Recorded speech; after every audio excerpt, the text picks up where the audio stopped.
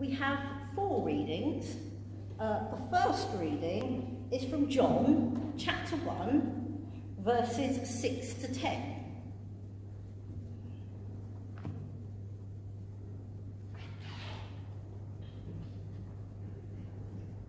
There came a man who was sent from God. His name was John.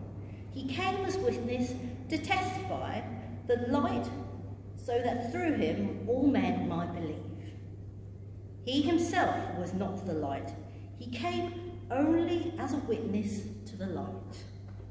The true light that gives light to every man was coming into the world. He was in the world, and though the world was made through him, the world did not recognize him. Our next reading is from Matthew, chapter 18, verses 1 to 9.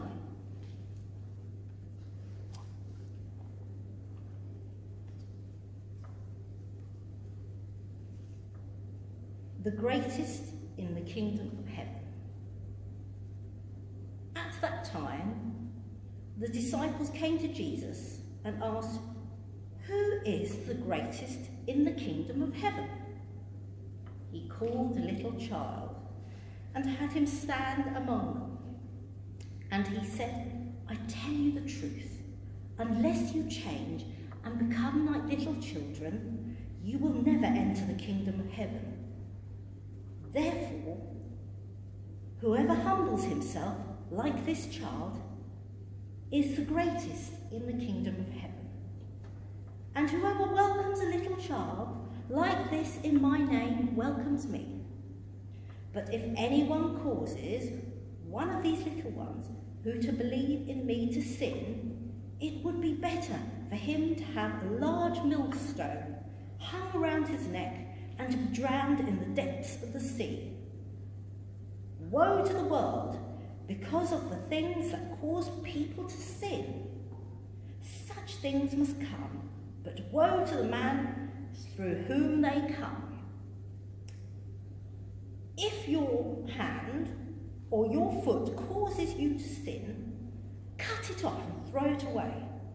It is better for you to enter life maimed or crippled than to have 2 hands or 2 feet be thrown into eternal fire. And if your hand causes you to sin, gouge it out and throw it away.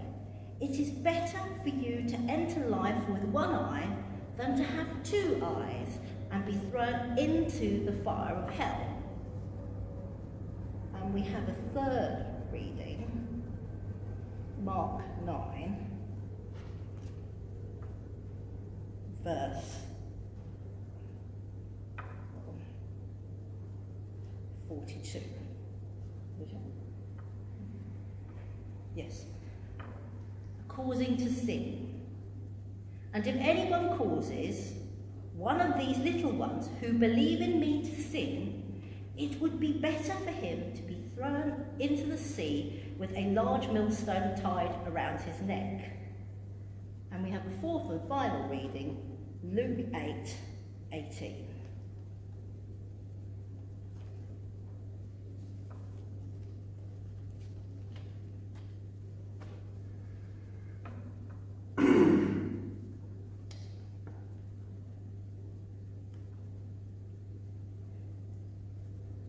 Therefore, consider carefully how you listen. Whoever has will be given more. Whoever does not have, even what he thinks he has will be taken from him. Amen. Thanks be to God.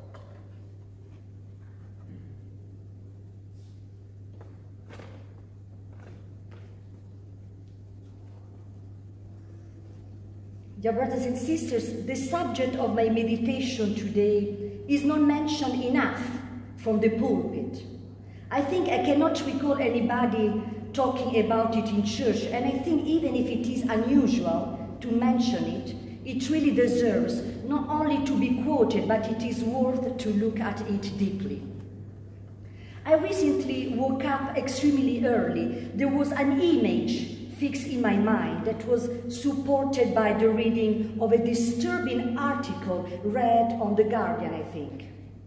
The image fixed in my mind and memory was nothing new. But the article that went with it hurt me, or I should better say, broke the serenity of that peaceful night, and still does it now when I think about it. I am sure you have all seen a similar picture on the newspaper or online. A procession of little girls around 10 years old with wedding dresses, accompanied by men of any age, even elderly men. A procession of little girls with makeup and an appearance out of the ordinary. Little girls around my daughter's age who walked in that picture towards the altar to get married.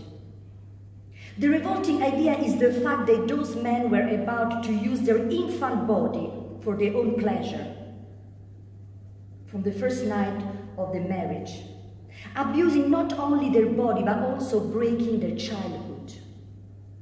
A child that is 10 years old, and by the way, today is my daughter's birthday, still need to play, to live as a child, to dream, to be cuddled. She walks close to you. She lets you take her hand, kisses you where she gets out from school. A child 10 years old changes little by little her voice. A child of 10 years old is quiet and smiling, and in one moment becomes sad and melancholic, without knowing why. A child that is 10 years old observes you. She understands when you are sad. A child of that age asks difficult questions of history, politics, economy, sociology, and theology. It makes you feel small sometimes because you don't know the answer. 10 years old, the first oppositions between the need to walk with you and to walk a bit detached, not to be seen by schoolmates. At 10 years old, desires to tell you about his day while you stroke her head. 10 years old are a ring that unites the childhood and to the teenager's age. 10 years are a bridge. A child that is 10 years old is starting his research of life and is not ready for a relationship of sex. She is not ready to defend himself or herself. At 10 years old is not strong enough to refuse a culture that is imposed to him or her. A child that is only 10 cannot fight a violence, an abuse that is accepted even by your parents who need money so they sell you to men more than 30 years old than you. The image of a little girl that I saw in that newspaper, I discovered to be called Moira. It shows a tiny face with sad eyes in focus, in front of this long parade. Her look is full of innocence, tenderness. And as I said, it is present lively in my mind. The picture has given me anger, but the article even more because I feel to have no power. Reading, I discovered Moira died because of the violence suffered the first night of her wedding. This image looks like hell to me, and if you think about a child of that age, you know, in that situation, you can feel even more how violent and unbearable it is.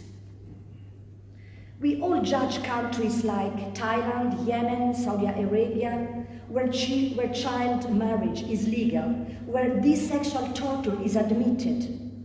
I am aware of European agencies that while you choose your best travel package before going to Thailand, under the desk, you can choose also the child you prefer for your exciting holiday.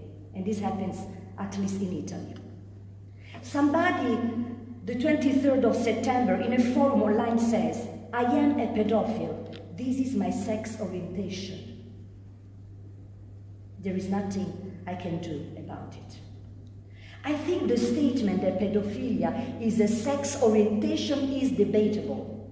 We cannot call sex orientation the desire to abuse, to rape somebody who is innocent and would suffer for such a violent action and be shocked for the rest of his long life that waits ahead.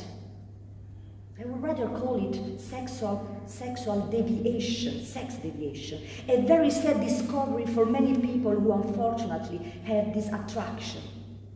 It must be hard for pedophiles as well to be aware of their perversion. But what says the Bible about it? There is no direct mention of pedophilia in the Bible, but there are numerous biblical principles that definitely apply. One such principle is the Bible view of the sin of the fornication. The word translated fornication has the same idea in both the Hebrew and the Greek. The Greek word is porneia, from which we get the English word porno and pornography. The word in Scripture refers to any illicit sexual activity, and this would have to include the abhorrent acts of pedophilia, including the gathering and trading of obscene or indecent pictures of young children. People who use this type of pornography usually graduate from looking to actually doing, bringing great harm to children. Fornication is among the lusts of the flesh, Galatians says, and among the evil things that come from the heart of a man apart from God, Mark.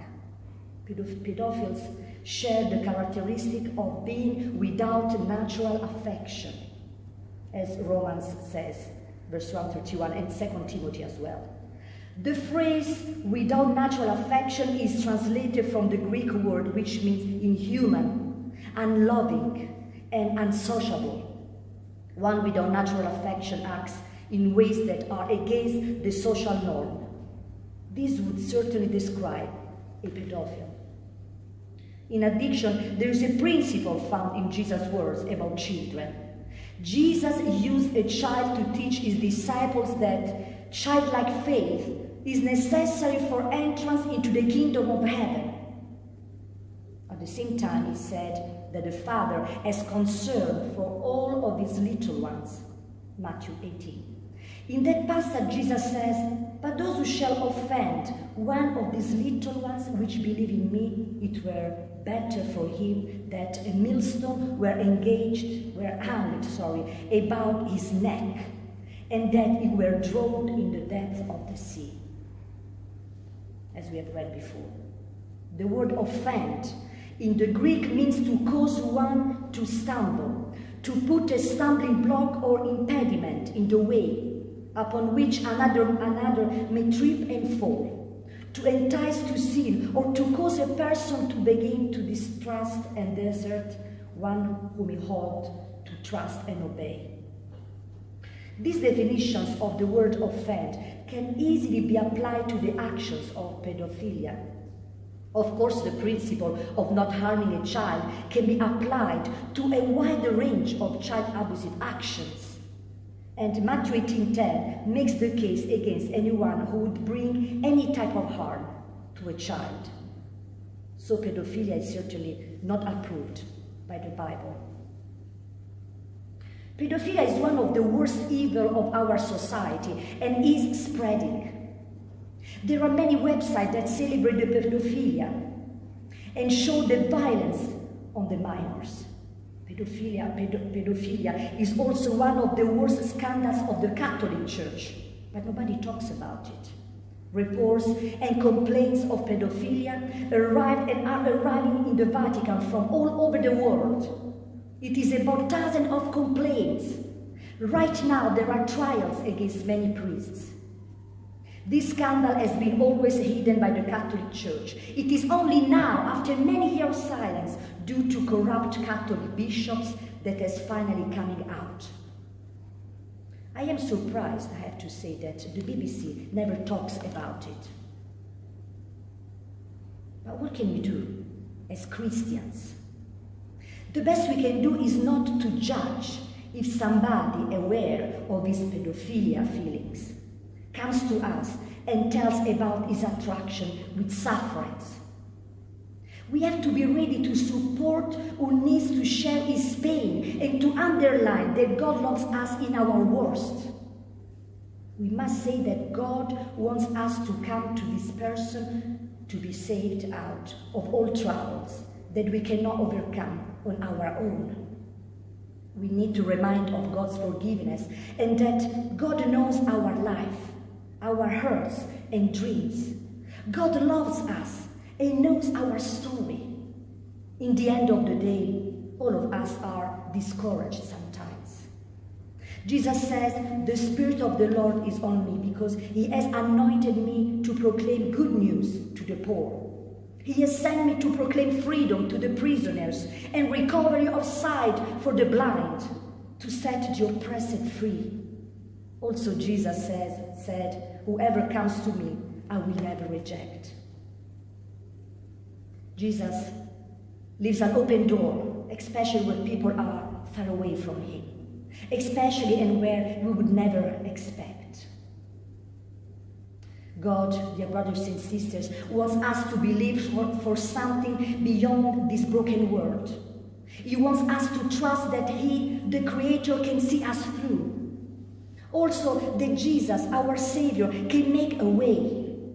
This means that we can entrust all our being, not only our sexuality, to God, and expect him to do what we cannot in any situation of hardship. We need to remember, finally, that Jesus said, "For I know the plans I have for you, plans to prosper you and not to harm you, plans to give you hope and a future." God, dear all, makes each life a unique story of redemption. Amen.